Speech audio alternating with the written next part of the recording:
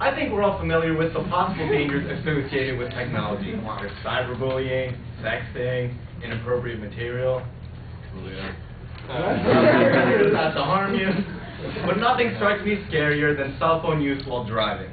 A study by the Virginia Tech Transportation Institute found that truck drivers who were texting were 23 more times at risk of a crash or near-crash event than non-distracted drivers.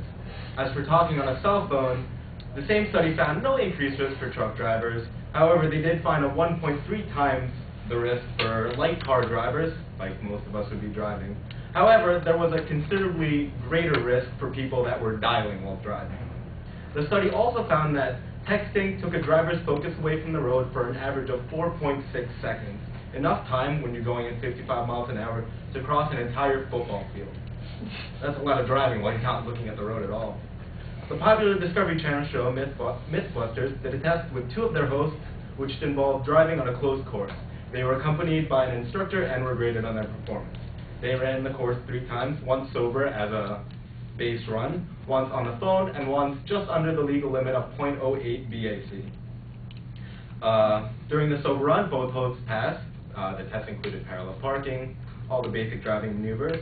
On the second run, the phone run, they were asked a variety of verbal puzzles, verbal questions, if you will. One of the puzzles was, if Jack stole Anne's ball, then who's the thief? And a more difficult one, which I have trouble doing, just standing here, if you see a picture with a diamond, rectangle, and a circle, and the circle is to the right of the rectangle and directly above the diamond, is the rectangle right above the diamond? During the cell phone run, both hosts essentially failed the run, and FYI, also when they were almost drunk, they also failed the test. Now, I know that some of you are thinking out there, hey, what the sugar, Miguel? What about listening to the radio and talking with a friend in the passenger seat while I'm driving? Well, the difference between a cell phone conversation and a in-car conversation is in grounding, meaning that during an in-car conversation, the talk and the topics and the tone and the tempo of the conversation can be started and paused, to cater to what's happening in the car.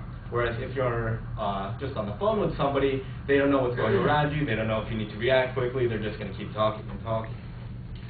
As for the radio, it's primarily a passive medium. Sure, you can tell me that, you can sing along to a song or you can shout at the obnoxious DJ, but as tested by the Mythbusters, it doesn't require as much thought power as a back-and-forth conversation.